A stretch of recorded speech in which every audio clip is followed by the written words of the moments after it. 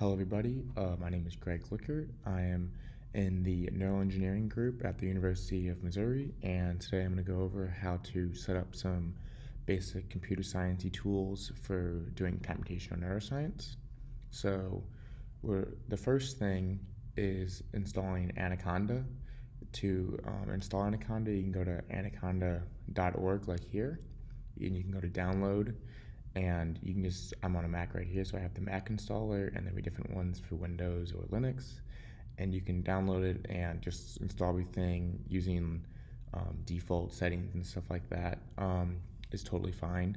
And then once you have everything installed, you should have a new app or shortcut called the Anaconda Navigator, and this is kind of the easiest way to set up environments for doing this kind of stuff.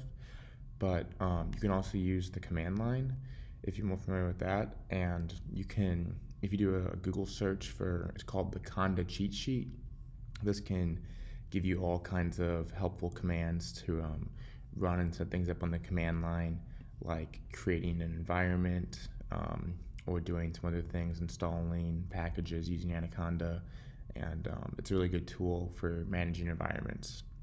So once you have the Anaconda Navigator set up, you can go to the environments, and then you can make new ones. These are all of my current environments that I have set up on my laptop, but you can make a new one by just going over here to create, and then name the environment whatever you want. So like, we'll call this example, and you can pick which Python version you'd like. For most of these tools, I would suggest using Python 3.7.13. It's kind of what we've found is the best for all these libraries I'm going to show to set up, like BMTK. Works pretty well in Python 3.7, so I'd recommend setting that up. And you can just hit create, and then it will load for a couple minutes, and then you'll get something like this on your screen. It will just say whatever you named it over here, and then you have a bunch of libraries that Anaconda automatically installs. So just give this a second to load, and then we can, depending on how big the library is, it would take longer to load. And then when you want to install a new package, you can go up here to this package search and search for one. So one that we're going to be installing is called Neuron. So if you would search Neuron and click this little button, sometimes it doesn't come up instantly. It says right here I'm searching my installed ones. If I go to all, this will, and then hit update, it will search all of the different websites it has to find packages, and it will show you, and we'll find one. So we already have Neuron installed, but if we look up something like I don't have installed on this, like PyTorch, for example, just to show how you would install something, you would click the little box right here, and then you'd hit apply, and it would download it. So on Mac computers like I'm on right now, the first thing we'll go over to how to install is Neuron, which is Neuron, like it says, Neuron. It's a neuron simulator used to run these kind of computational models. So on Mac, the install is pretty easy, and on Linux, you can just search Neuron, hit this box, and hit the apply like it was here. On Windows machines, the install is slightly different. To do that, you can just go, it's not that hard, but it is slightly different. You can go to Neuron. The website is neuron.yale.edu, and you can go to download, and you can hit the precompiled installer, and then you can download the Windows install, run everything, get the default kind of settings for that, and everything should be fine for that. And if you have any problems, they have some troubleshooting guides right here for the Microsoft installers, but all that should be fine. And the next thing we're going to show how to install is going to be Jupyter notebooks. So what these are is, it's a very popular tool. It's a way to kind of combine like a Microsoft Word doc and code into one kind of fluid thing. So to do that, there's a couple different ways you can install it, either using the Anaconda Navigator like we showed here and searching for Jupyter. It's kind of spelled weird. It's spelled Gupyter, not like the planet, but you can search there and install Jupyter and Jupyter Notebooks, which is the Jupyter kind of software that we'll be using. They have other ones as well. But another way to install it, and they have here, is using pip, and that's also how we're going to have to install some of these other packages that are a bit smaller, not on Anaconda. So I would demo how to do that as well. So on Mac, you can open up a terminal, and if you don't have it here in your window, you can search for it. And on Windows machines, you're going to have to open up a PowerShell, like the terminal equivalent, and you can go on it and you can type clear to clear everything.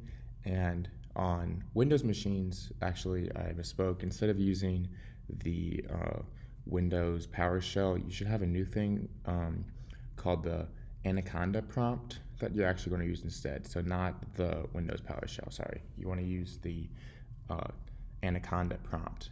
And that's where you can type some of these commands that I'm going to show. So like it says here, pip install Jupyter Lab. So what you would do is just type pip install, on Mac, you can see here I have this base environment that'll be automatically activated when you turn on your terminal.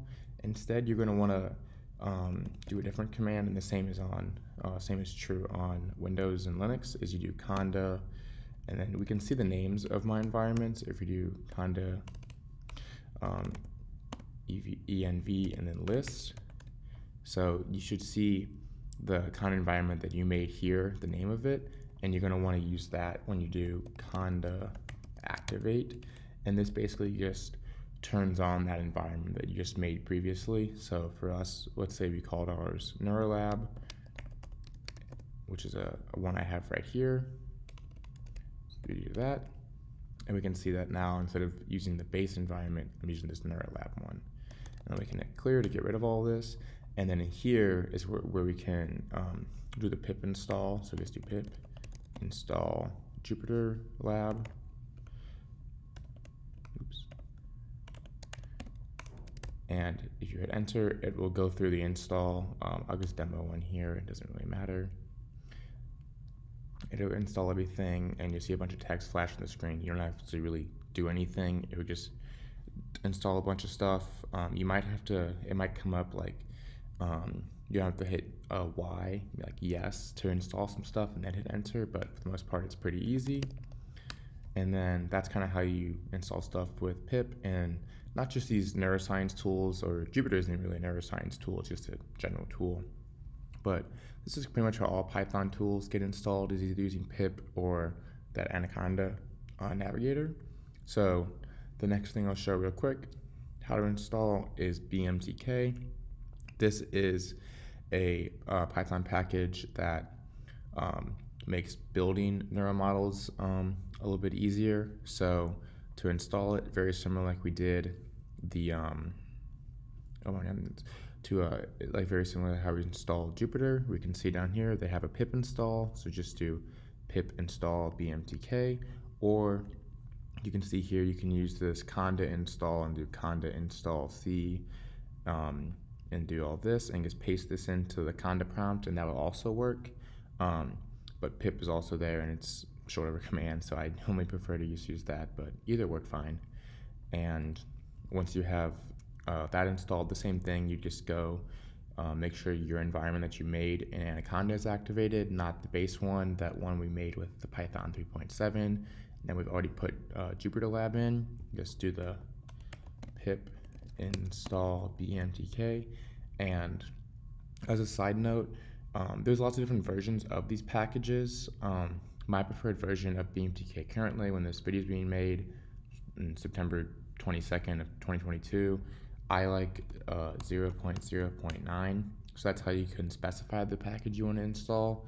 And as of right now, I recommend doing this version of the package, but you can really install any version and it might get away with it. But if you download a model and you see it's not really running correctly and the author of the model says it should run, then perhaps you should try switching versions, like backdating to a different version of the package, and then maybe that could work instead. And if you've already installed a package on using pip, You can do pip uninstall in the name of the package. So I'll go ahead here and uninstall BMTK just to demo it, and I can say here, yes, I want to remove it. And then to install, do pip install BMTK and whatever version we want to do. So this one again, and then everything's already downloaded for me because I guess I uninstalled it. So there we go. And the similar is true about the Anaconda Navigator. You can uninstall things in here as well. Pretty much a very similar way, just click on it. And the last tool I'm gonna go over to install an environment is, this is called BM Tools. It's one that a PhD student in my lab, Tyler Banks, made with the help of some other students. And essentially it's a way that if you make your models in BMTK, you can kind of look at, you can like analyze different statistics about how the network's connected and a lot of different things like that. And once again, you can do a pip install, so pip install BM tool, and it will go over the same way as the other things. It will download everything it needs and automatically set it up correctly. And so hopefully if you did all that, your Python and your environment should all be set up and ready to run fine. And then the next thing we'll go over is how to install what's called an IDE. It's essentially where you type code into. So pretty much the kind of gold industry standard for IDE is one called VS Code. It's made by Microsoft. It's one of the, if not, I think the most well kind of used one in industry, and it's just a very good tool, and it's completely free and open source. That's always good. So you can download it from code.visualstudio.com. Make sure to download the right version, either Windows, Linux, or the Mac version. And once you install it, it will probably ask you maybe to log in with, maybe like a Microsoft account or something like that. I set it up a little bit ago, so I don't exactly remember the setup, but it's very simple. And with all this stuff, if you ever get stuck on something, Google's your best friend, and all the things I've shown, pip, Anaconda, and VS Code, Visual Studio Code, they're all really well known in industry. So if I maybe didn't explain something as clearly as you'd like, you can find it there, like on the web, and find another way to kind of get through it. So yeah, let's get rid of some of this. Once you download VS Code, when you pull it up, you should get something that looks somewhat similar to this. You might not have anything recent or anything. You might have some tutorials for how to use VS Code, which those can be helpful, especially maybe if you're not really familiar with how to use it. But you can always come back to those later. And the first thing I'd recommend doing in VS Code is going over here to the side. And if you don't have the side, up here in the corner, they have this thing that toggles the side options and the done options down here in this other sidebar. So just click that in case it doesn't pop up for some reason, and you can click extensions. And then here you can search for different extensions on that like VS Code have. And the ones that I'd really recommend installing are first Python and Pylance. These will give you kind of autocomplete. When you code, it will kind of recognize things and it will highlight your syntax all nicely. And then I also installed Jupyter. And this, if you just install Jupyter, these other random Jupyter kind of things were installed also. And that's really good.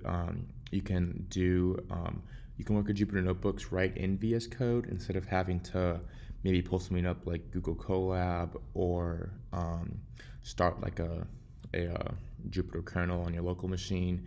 It still does all that, like it starts the kernel, but it will kind of do it all like auto-magically, and everything will work nice. And then another thing that's really good is it's called SSH Remote, and this is something that I use, and I'll go over in a little bit, but essentially allows you to SSH, or basically connect to a computer that's like not your local machine. And it's really popular in computational neuroscience to do this because our models take so long to run that using more powerful machines with higher core count can then speed up the model. So that's a tool I'll go over in a little bit, and while you're at it, you might as well install that. So those should take a second to install, and then when everything's good, I'll go over an example of how we know everything is set up correctly and if everything is set up right on your machine. So on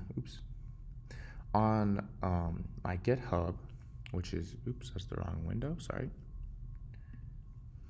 On my GitHub, which is just my name, Greg Lickert, I have this folder called Neuroscience Tutorials, and there's lots of different ones for different things. But right now, we're just going to try to run a BMTK model, a very simple one. And if all that runs correctly on your local machine, then you have everything set up right. So you can click right here to code and then download zip and then just put it wherever you want. And that way you can get to it in VS Code. So we'll go, once, mine's on the desktop right here. So I'll go to open, and then I'll browse to my desktop, and I'll just go to Neuroscience Tutorials, and just for where one's going to be at, it's going to be in BMTK models, and I'll go ahead and click on this single cell clamped one. And you can see this, even though this is a notebook, and normally if you click on this, like without VS Code installed, your computer couldn't read it, but all this can kind of be VS Code can kind of handle everything and set everything nice. And the next thing we have to do is we have to set up our Python interpreter. And what that is basically connecting the VS Code to that environment that we set up, the one where we installed Neuron and BMTK and BM tools and all that. So you can see up here, mine by default has set it up, but if you're new, you probably have one of these default ones down here that it automatically VS Code made for you, and we don't want to use that just because it doesn't have any of the packages that we just installed. So we can see here that the suggested one, that's the one I've already used, but if you haven't used it before, you can browse and click on whatever you named it before, and that would then use that environment. And we can just go down here and we can click run all, and you can see that ran correctly because there's a little check mark by it, and everything is running fine. That's because my environment is already set up. My mod files down here have been compiled correctly, which is good. Sometimes you can, and in this notebook there is a little tutorial over BMTK. If you're not familiar with it, you can read it, and it says down here, warning, if you see this error, you failed to compile mechanisms, which is an issue that is kind of a particular thing that can happen on Neuron. You can go on the Neuron website and you can see how to have mod files compiled. But in this simulation, if we go to our file explorer and we open up that folder you're in, which is that BMTK models, we'll go ahead and save that. It's going to open this up in a nice little folder, and we can see that this folder was just generated, but just for reference, if you don't know where your mod files are at, they're going to be in Sim Chapter 01, Components, and then Mechanisms and Mod Files. We can see here this file was generated, meaning our mod files are compiled. Mod files compiling is might be a different way on Windows machines. You might have an issue with that. I just didn't right here in my Mac because those kind of play nice with an automatic mechanism compiler that is present on BMTK. Sometimes the Windows machines don't work on that. But we can scroll down to what we just ran, and we can see our simulation results at the bottom of the notebook. And if you see these graphs and you see check marks by it when I run everything, I'll just let it run so you can see make sure you know what it looks like when it's ran right, because these would be here. These are kind of saved outputs, so they'll already be in the notebook. So if you don't run it, it will be fine. But we can see here this was actually ran, took 0.4 seconds, whatever, and there's a check mark by it, which means this ran correctly. It found the output of the model and everything, so that means all that stuff is set up correctly, which is awesome. And you can also we go ahead and exit out of here, say the change is sure. We can also, run scripts in VS Code, and I have another short tutorial on my GitHub. This is called BMTK Tutorial 1. It's just basically that same thing that I just ran, but I made it into a script just to demo how to run scripts in this. So we can download this. This is a different folder than the other one. We can click here and download it, and then save it to wherever, and then go on VS Code and hit open. It's on my desktop, and it's right here. And then I can click this. If we look at the README for this, it just says to run the BMTK model, just type python example.py.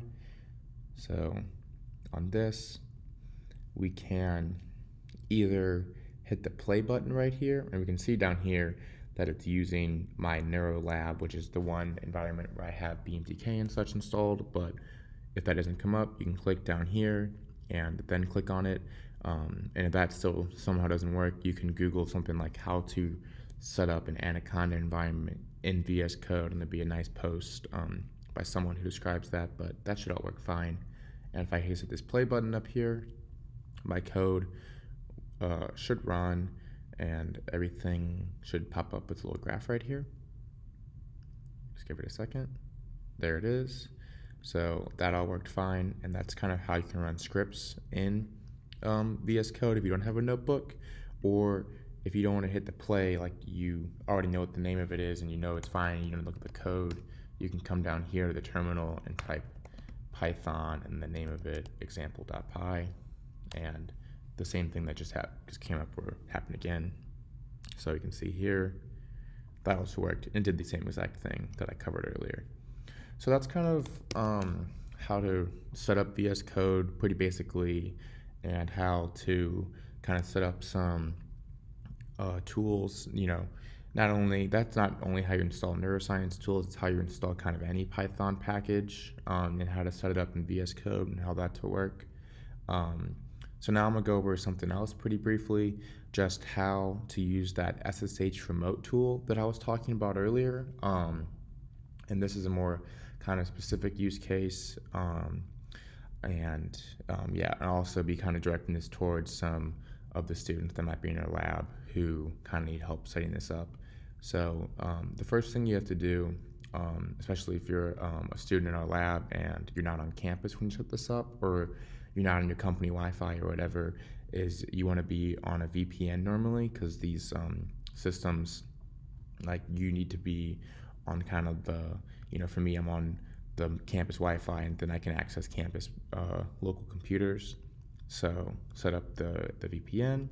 I'm on campus right now, so I don't have to do that. And then I can come down here to the open a remote window and connect to host. But if you go here, you're not going to have any hosts. I have one already set up, but you could go to add new host, and it would be, the command you'd do is, well, actually, I'll show you something a bit different. I'll say open SSH configuration file. This is my config, this one right here. And you can see here for that connection lab, this is my this is like my SSH for the lab, and this is my username that will be logged in. Port 22 is pretty standard. And then I have forward x11 and forward x11 trusted, both as yes. These are things you just type into this. This wouldn't be here by default, any of this. And this allows you to be able to just quickly find the lab, like I did in my when I clicked that SSH remote. And this forward x11, I'm not sure if this works on Windows, but it works on Mac, to where I can send I can set my display variable on the computer I'm connecting to, and it will then basically send me matplot graphs or stuff like that.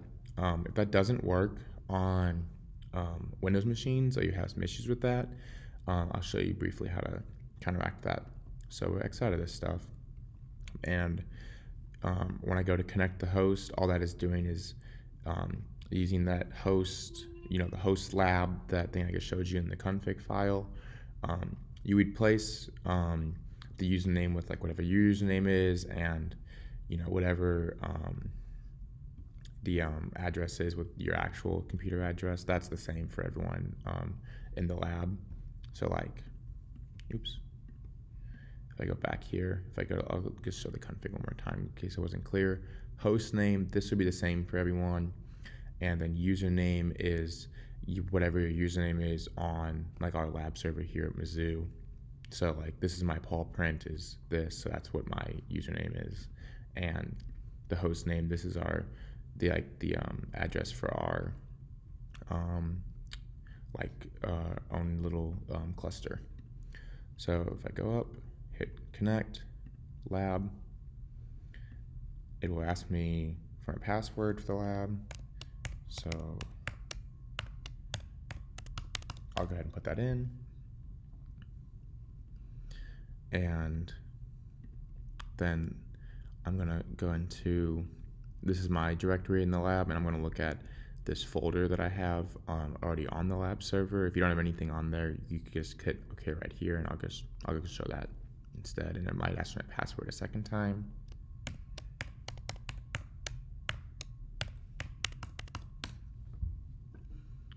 And now I'm connected onto the lab server, and I can make changes to things on the lab server and run things and everything. And it's basically like I'm using the files in the lab server, but I'm able to type things with my kind of fancy autocomplete that VS Code has and all that.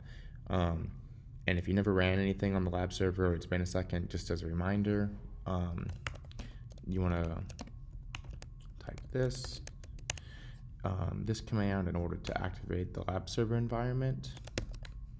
And then you could git clone and clone any kind of model repo that you're looking at, and then can look at the files you have here, and can then make changes to them or run them. And then when you're making a change to a file, make sure that you so right here I'll just add a random print statement. You can see here this little 1. What that means is that you have one file that's unsaved at the moment. So if I ran this plot firing, it wouldn't print this high because it hasn't been saved yet. So then I have to hit Command S there, or Control S on Windows, and that saves that file. There's ways that you could just Google like how to set up auto saving on VS Code, so like when you type something it would save it, but as of right now I don't have that set up. So yeah, that's kind of basic thing of how you can kind of use this SSH remote and kind of save yourself a lot of time with messing around and not having to use something like Vim, which would be like what you normally would have to use on some kind of like cluster. And if you're not familiar with anything, or need a little refresher on how to use kind of the SSH like a remote Linux cluster like this is, you can type SQ to look at who's on the queue. So right now I'm running a job, and you can submit things using batch commands. So what you need to know is like S batch, and then you have to make this batch file here. So if we look at one just real quick, we can see these are the parameters for the file, and hopefully if you're starting out and you're new in the lab, someone else has already made the batch files, and you just have to run them, or down here you can run them using other like neuron commands or something. But yeah, that's kind of like a brief overview of how to get everything set up in the lab. And if you need any help with anything, feel free to reach out to me. Thank you.